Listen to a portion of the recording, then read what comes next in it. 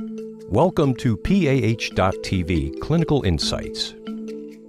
This discussion is about general considerations in the treatment of PAH and is moderated by Dr. Vallerie Mclaughlin. Our panel discussants are Dr. Nick Kim, Dr. Harold Palevsky, Dr. Paul Forfia, and Dr. Sean Studer.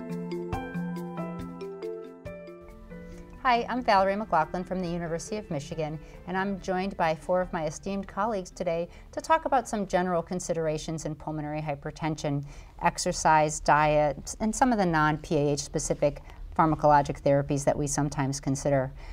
Let's start with exercise, pulmonary rehabilitation. Nick, can you tell the audience a little bit about that? So when I started PH, I remember telling my patients, some of them, that think of yourself as a warm battery. You know, you take it easy, don't strain yourself. But I think with some recent data, kind of borrowing, I think, from advanced lung disease and heart failure literature, we're seeing that formal exercise training can actually dramatically improve the quality of life, exercise tolerance, et cetera, in our patients. So it seems like we've done a 180 degrees. Yeah, and Harold, maybe you can review a little bit of that data for us. We all know that when you exert yourself in any way, you increase your cardiac output, and if you have a restricted pulmonary vascular bed, your pulmonary pressures go up. And it was felt that that was detrimental long term, so we restricted patients' activities. At least at our center, we restricted them until we listed them for transplant, at which time we enrolled all the patients on the transplant waiting list in rehab. There was a study done in Germany that shed some real light on this, and they took a group of patients with PAH and randomized them. And one group just got some counseling on activity, and another group was enrolled in a formal exercise program. They actually admitted them to the hospital for the first 3 weeks and had them exercise twice a day in the hospital with supervision. Then they discharged them, but called them every day to remind them to exercise. And they did that for another 3 months. So the total duration of the study was about 4 months long. And during that period of time, the improvement in 6-minute walk was almost 100 meters, which is a number that we've not really achieved in our pharmacologic trials. And then they did something which I think really proved the benefits of this therapy. They took the control group and they offered them the same program. And about 3/4 of the people in the control group went through it. They went through the same 3-week hospitalization and then outpatient period, and they achieved the same results as the initial group had, showing that the exercise was really beneficial, improving functional status, and with that, improving their quality of life. Now, this is not something that we would think would be sustained without other interventions on our part pharmacologically, and we also know from a long experience with exercise in COPD that it has to be continued. There has to be a maintenance program, or else the benefits are lost over a few months. But this clearly shows that we can achieve significant improvements in our patients' functional status with supervised exercise programs. I think it was a really interesting trial, and you know, it's not always possible to admit someone to the hospital for them to exercise twice a day. Sean, what kind of practical tips do you give your patients about exercise when they may not be enrolling in a formal program?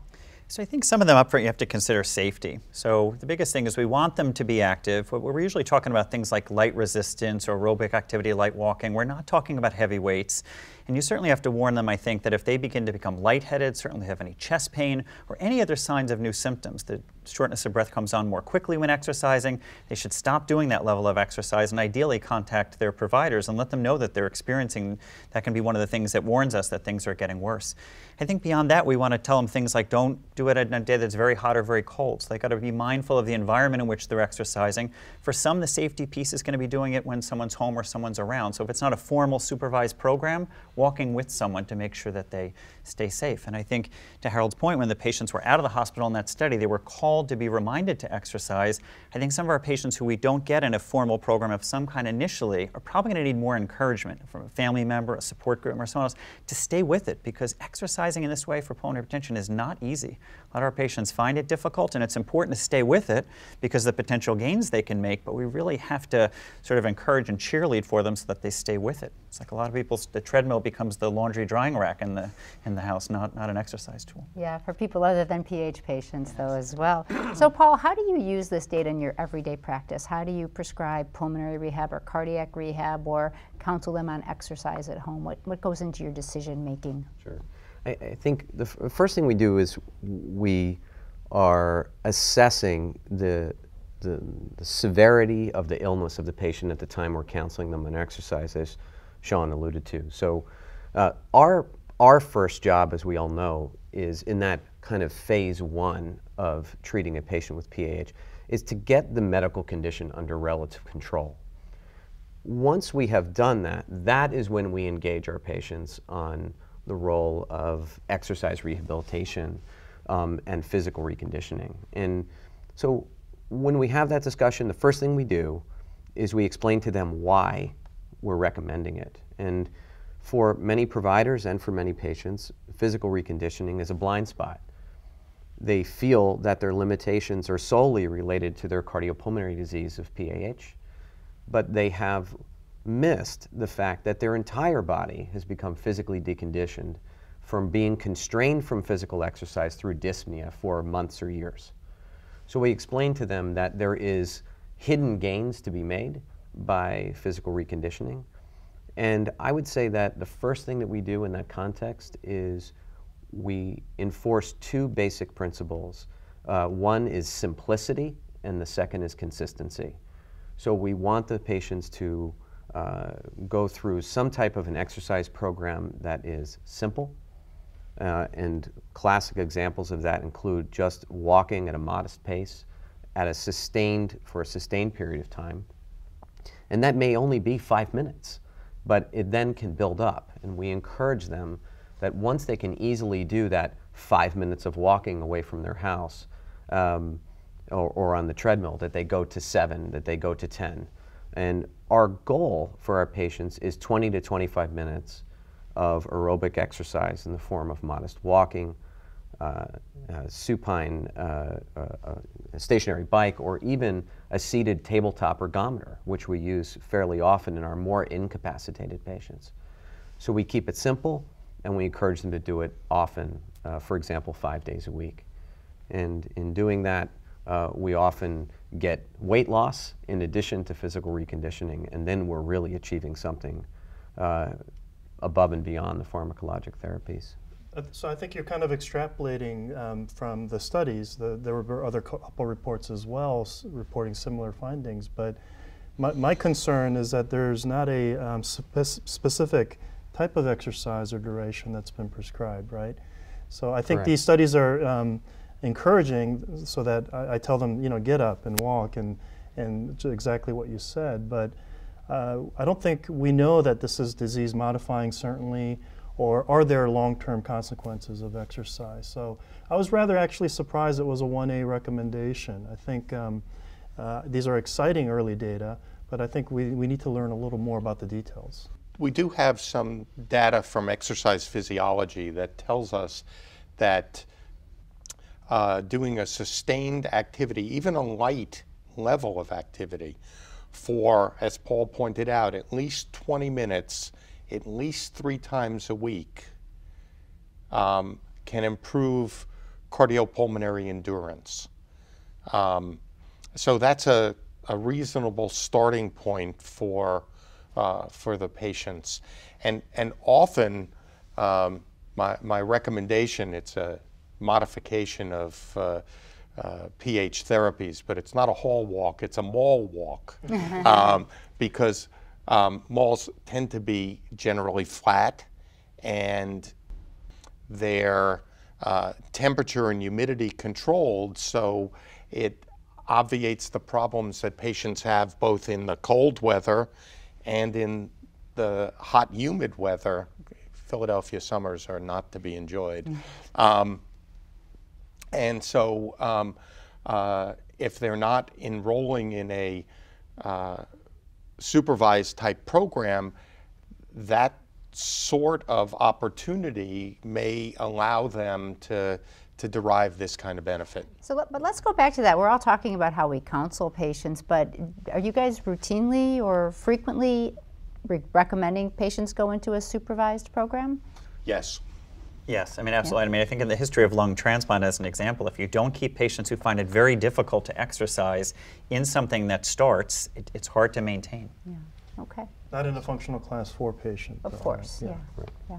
So let's segue from exercise to diet, really another important issue that we need to counsel our patients on. How do you guys approach that? They're so salt avid. You know, most of our patients are on diuretics, and it surprises me. Sometimes they just don't connect that, you know, if they cut back on salt, maybe they can drink a lot of water, you know, so you have to kind of counsel them on a regular basis. And the other thing I always try to do is talk to the family members while they're, you know, while I'm talking to them, so that somebody is there and there's some accountability, if you will. They often tell on the patient, Yes, right? yeah. Yeah, so sodium restriction I think is important. Weight management, you want to talk a little bit about that, Sean?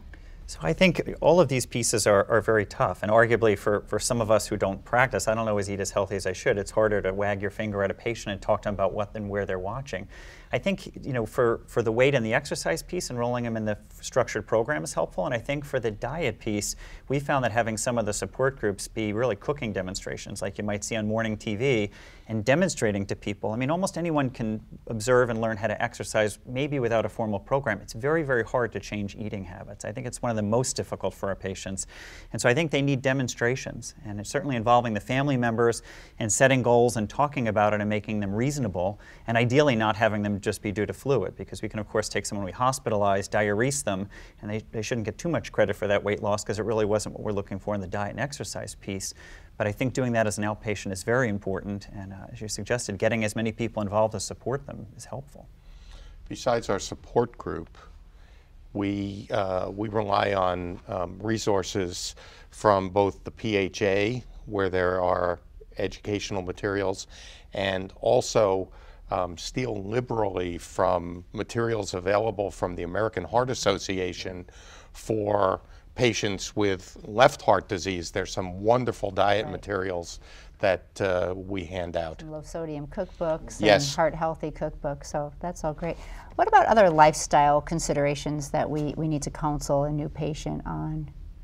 I think the anxiety and depression piece is something that we don't always address as much as we need. And we found that sometimes when they can't follow the recommendations for what we've covered, the exercise, the diet changes, or sometimes being adherent with their medications, really digging and seeing whether anxiety and depression is limiting them from being functional is a key piece. Very common, isn't it? So, and it's very important, absolutely. I think that's a great point, and I would just underscore that there is this almost inevitable link between anxiety and depression and whether patients will adhere to positive lifestyle changes. For many of our patients, the diagnosis of PAH is so devastating that things like proper food choices and exercise become the least of their worries.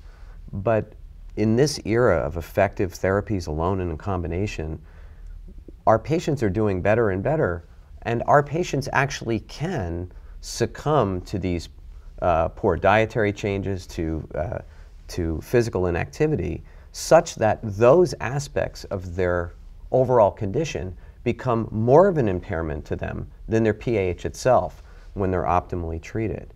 So I always remind our patients to not take their eye off of those things, but we always look for those barriers like depression, because this can be a reason why patients have frankly given up and they don't feel like taking care of themselves in other ways are even worthwhile. Yeah, really, really great points.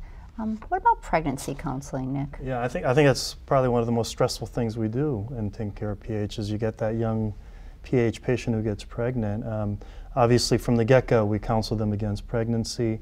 Many of the therapeutics requires monitoring in the REMS program, but still time to time we see these patients come pregnant, and I think we all have had experiences with the challenges of that with the high peripartum mortality. So it's a sensitive topic, and some patients really push you. I'm feeling so well, can I get pregnant? But it's very important for us to kind of stand our ground and remind them they shouldn't get pregnant. Yeah. Let's move on. We have a lot of exciting PAH-specific drugs, but there are some other drugs that we sometimes use. Warfarin anticoagulation is probably the one that we talk about now and again, and there's been some more recent data, a little bit of confliction about what to do, and everything's uncontrolled and observational only, so there's limitations. How do you approach warfarin anticoagulation at this point? So, although the data is always in evolution and flux, and there is none really with any of the newer oral agents, there's a rationale for anticoagulating patients, particularly with severe disease. In patients with cor pulmonale, thromboembolic disease had been the third leading cause of death. We can certainly eliminate that in patients with right heart failure.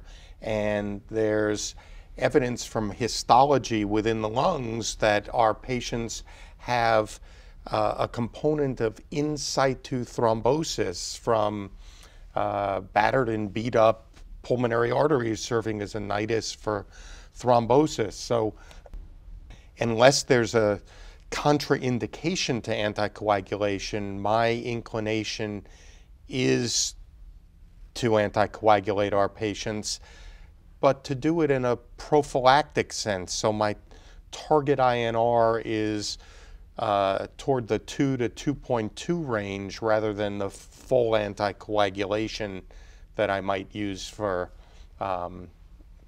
DVT or something else. So you're using that in all of your PAH patients or just the idiopaths? Predominantly the idiopathics, but the histology has been seen in others, although the risks of anticoagulation, for instance, the scleroderma patients have a high incidence of intestinal telangiectasia and bleeding risks when you anticoagulate them. Sure, and I was particularly intrigued by the Compara data, the European registry, when they looked at anticoagulation, and again, observational, uncontrolled, and found similar benefits in the idiopaths, but it was really the first study to have a large number of associated PAH, and it didn't show a benefit in them. I think I'm getting a little more conservative in the REVEAL registry didn't show a benefit, right, with idiopathic, so I think the debate still goes on. So how do you approach it? So I think I've personally moved slightly away from anticoagulation and maybe isolating it to the idiopathics, for which I think we have probably the best data among all the PAH. So certainly for sclerodermas, Eisenmenger's, liver patients, we wouldn't anticoagulate those patients. Great. Well, we have so much exciting news to talk about with therapies for pulmonary arterial hypertension, but there are a lot of other important issues that often don't get as much discussion, but are really, really important. So I enjoyed this discussion about exercise, diet, pregnancy, and oral anticoagulation. So thanks to the panel for a really interesting conversation, and thank you for joining us.